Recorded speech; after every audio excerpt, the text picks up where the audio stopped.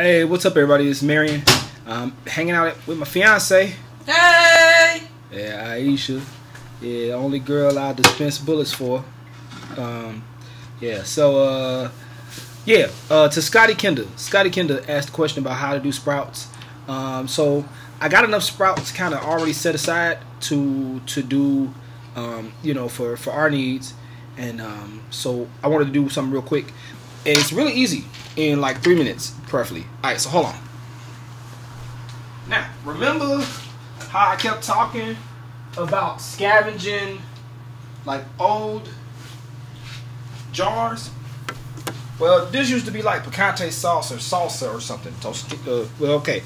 For the machines out there that are looking for brand names or whatever, watch yourself, sweetie. You just take an old jar, you wash it out with bleach to make sure it's clean, and then I like wash mine in boiling water because I'm just like OCD with that stuff. So it's simple. So Scotty, it's this: you take a jar, you go to the pantry, you grab whatever bean or whatever sprout of your choice, whatever bean or lentil of your choice. One of these. Oh, here it is. When I open them, I stick them in another bag. So, what is it? Oh, I ain't worried about that. But my fiance is helping me because she know I'll forget. So,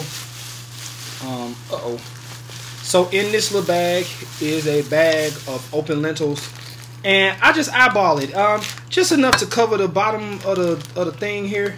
So in the jar, here we go.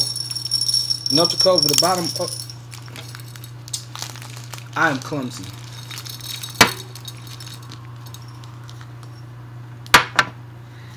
Alright, so yeah. So that's simple.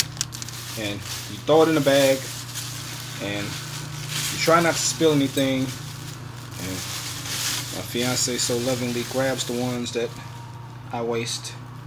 And alright, this is gonna be more than 3 minutes. And what you do is you take this jar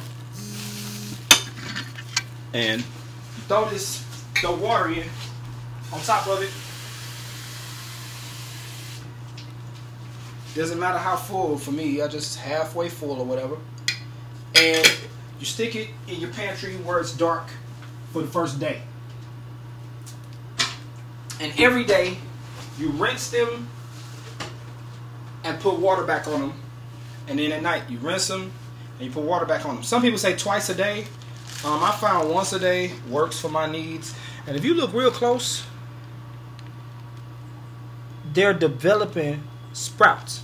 These are kind of like a day two. Now, there are YouTube videos that I'll link. Like I say, nobody has a monopoly on knowledge. I'll put a link up to one that's like has it really intricately done, where it shows you every single day of how the sprouts progress. But at the end of the day, you have a bean sprout that gives you some like fresh nutritional value, and it's very potent. Sprouts are the most potent way to eat. Sprouted seeds, sprouted beans are the most potent way to get nutrients. This is the catch. Beans have, I think it's called tannins. I could be off. But beans have a substance that you got to cook the sprout to get that substance off there. And once you stir fry it into your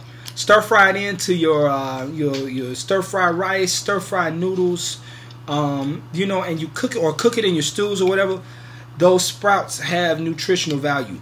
Please do your own additional research to make sure that what you're sprouting, because there's a lot of things that can sprout before you try to eat them raw. Some sprouts can be eaten raw, some sprouts can't. But just do your own due diligence. But that's just what I do.